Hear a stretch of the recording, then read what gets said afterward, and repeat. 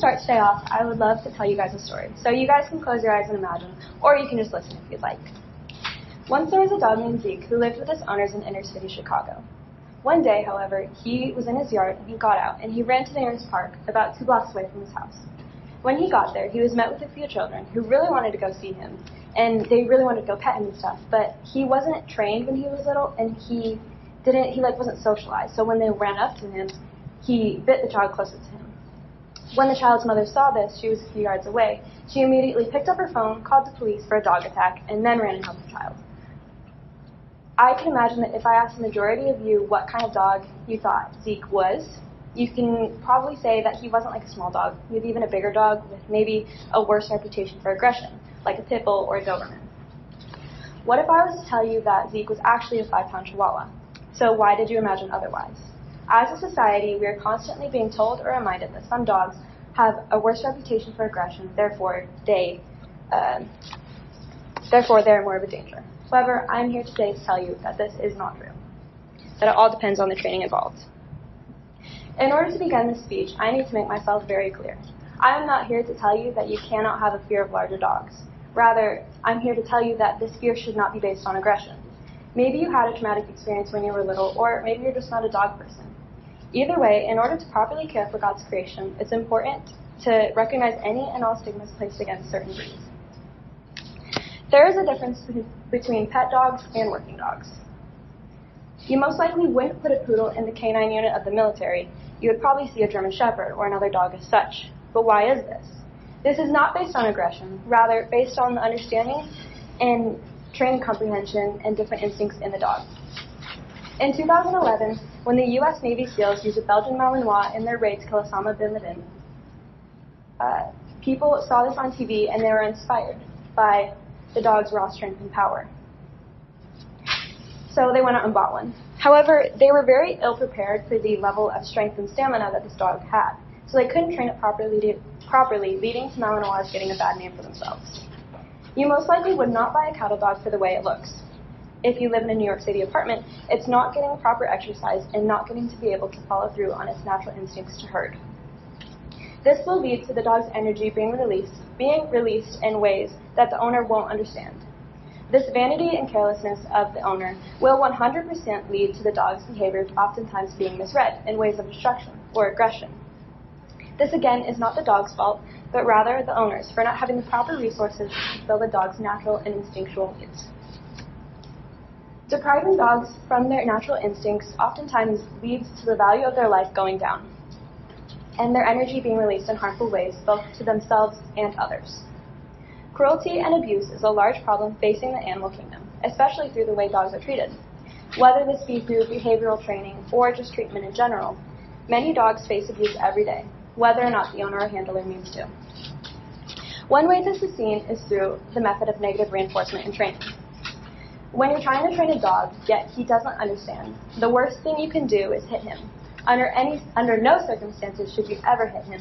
The dog won't understand why he's getting this punishment. He'll only sense your anger and think that you hate him because he must be doing something wrong. This will then lead to the dog overcompensating for his actions and oftentimes leading to more misread behavior. To avoid this, the integration of positive reinforcement is necessary for both parties to fully understand and communicate well with each other. Earlier this year, I sat through a training session with Heidi Corpella, an expert on the importance of communication through dog training. Through this experience, I learned several valuable lessons and truly understood the importance of the connection needed, not just between the dog and the trainer during training, but rather the trainer and the owner as well. Whether it be through leash walking or training for bite work for police, communication is key. During my interview with Heidi afterwards, she recommended several books to me, including Don't Shoot the Dog by Karen Pryor, a leading proponent of clicker training and communication through positive reinforcement. In the self-help manual, Pryor suggests a dive into the psychology behind dog training. One way she does this is by putting on a demonstration to show just how easy it is to train a human and then converting it to dogs. To do this demonstration, she uses her infamous clicker training. She picks a volunteer, sends them out of the room, and takes the rest of the audience and tells them to pick a specific sequence of events or pattern that the volunteer needs to achieve in order to pass the test and get the reward.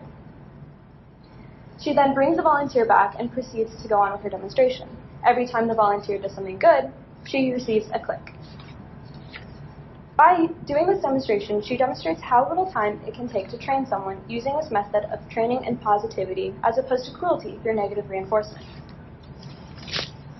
Growing up, compassion and empathy has always been a large part of who I was, who I am, and who I want to be. As early as I can remember, I would always care for anything that I came across. This would come about when I was little and I had to tuck in all my stuffed animals. I would put them all in the bed next to me, make sure they had some pillow, gave them a little bit of blanket, and I was always really sad when I couldn't reach the ones on the far end, thinking that somehow they felt left out or sad, maybe a little lonely. Fast forward a few years, when I would be making huts for the little bugs during the winter time, so that way they wouldn't get cold and that they would have a shelter from the storms. My heart has always been big for those who need it, so I decided to center my capstone around what it means for me specifically to exercise that compassion and care. As a Christian, I grew up learning about the responsibility humanity has to care for God's creation. Throughout the creation of man in Genesis, several times we read how God has made us in the image of Him, in His own image. I also learned that it is part of God's nature to be loving and caring for all of His creation. A great example of this is Genesis 1:26, which says, "Then God said, 'Let us make man in our image, after our likeness, and let them have dominion over the fish of the sea, and over the birds of the heavens, and over the livestock, and over all the earth, and over every creeping thing that creeps on the earth.'" This idea of dominion, however, does not entail exercising power or control. Rather, it's the idea of a gardener tending to his garden, or a shepherd tending to his sheep. We are not meant to abuse his power over his creation. Rather, we are meant to cultivate it and take care of it. As someone made in the image of God, the responsibility to care for His creation has been passed on to me, along with all of you as well. This has the potential to mean different things for each of us, but for me, it means to fight against some of the cruelty and injustices experienced by animals in ways that are important to me. The people who do not understand why this conversation matters do not understand that at the heart of communication and caring for God's creation lies what it means to be made in the image of God. For the Christian, whether or not we are stigmatizing, neglecting, mistreating, or just not understanding any part of creation must matter. I truly believe that refusing to sacrifice an easy way out and putting time and effort into the animal you're training is not doing your best to reflect God's image as we are called to. I'm not saying that we're called to spend thousands of dollars on the best trainers in the world. I'm just saying that it's our duty to care for these animals as God intended and really put the time and effort in to make sure that they understand what we're trying to tell them and that we communicate in a way that both parties will understand each other. After visiting Heidi at Noble Beast Dog Training, I really wanted to approach dog training from a different perspective, so I contacted Chris Pell with Complete Canine Training up in Brighton. While Heidi worked with training pet dogs how to sit and shake, Chris worked with training working dogs, such as military, police, or personal protection. While both of these trainers had two separate groups, they both echoed one similar viewpoint. Communication is key. Without communication, Chris said, it all falls apart. Without communication, dogs can't get the training that's best for them, and their instincts will be ignored or possibly even cultivated in the wrong direction. This will give them a false stigma of aggression that they may not have had before, or it could increase the stigma against them. Oftentimes, larger dogs do not deserve this label of aggression, which is called a false stigma. Another trainer I talked to revealed another example of unfair treatment. This trainer's friend had a pit bull, and this pit bull was the sweetest pit bull. She wouldn't even hurt a fly.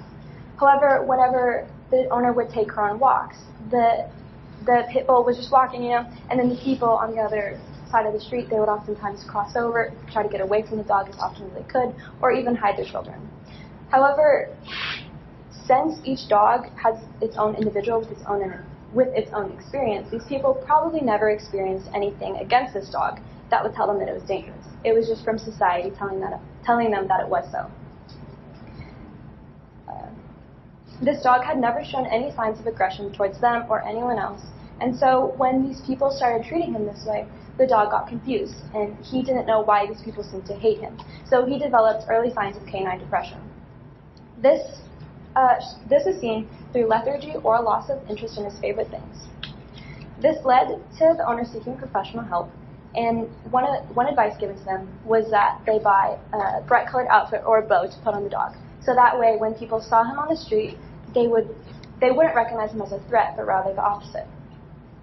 This harmful thinking and stigmatizing against the dog led to stress for him, which could have opened the doors for the stress being released in ways that the owner didn't want it to, through aggression or stress. In my interview with Heidi and talking to her, this opened my eyes to the possibility of this being a career. She was so helpful during our conversation. She gave me so many resources, ideas, and tips. When she asked me if I had any questions, I couldn't keep up with my excitement, so I kept saying yes, and I kept just talking with her for hours because I had so many questions. During this talk, she suggested business or finance classes to help me. This was so exciting to me because that's already what I had kind of been planning on, and then when she said this, it really just pushed me over the edge. Not only did she offer advice during our conversation, she also offered a possible apprenticeship. If you want to apprentice under someone good, it can cost you upwards to $5,000 a year. However, with Heidi, she offered one for free. I fell in love with her training style and attitude towards her job, and I decided that she was the one that I needed to help me. With her guidance, I can achieve my goals and maybe do something in life that I have passion for. In my life, I've experienced so many thoughts, ideas, and just notions, but I can't pick up enough motivation to go through with it. However, having this newfound passion has given me that motivation. I really just want to pick up books about training and maybe even shadow some more classes. I want to dive into my impactful future where I could possibly make a change in this world for good. I also want to absorb as much information as possible before I go act on these newfound motivations.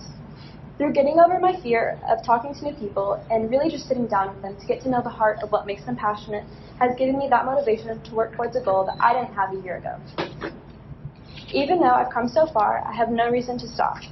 My capabilities and potential this summer have a chance to further my knowledge and maybe do some more shadowing. I also want to try maybe more hands-on training. These upcoming months have the potential to be the building blocks of my future if I want them to be. I know that I can learn so much more about myself and fall even more in love with dog training. I also want to do more research on animal behavior and the relationships between humans and animals. I want to explore their similarities and differences and see really what makes them so compatible or so incompatible. I want to expand my boundaries further and learn both about my capabilities as a teacher, yet also a student. Even though this has strayed away from my original Capstone proposal, I could not be happier. I have learned so many more things about myself through getting pushed out of my comfort zone. I can't tell you for sure what my future will hold. I can only tell you that I will wholeheartedly enjoy this journey. No matter what happens, I've learned about myself through this experience. Even if it's not what I want it to be, I know I can rest peacefully in the hands of God and trust that He will show me a different way of glorifying Him through showing my compassion with an open heart.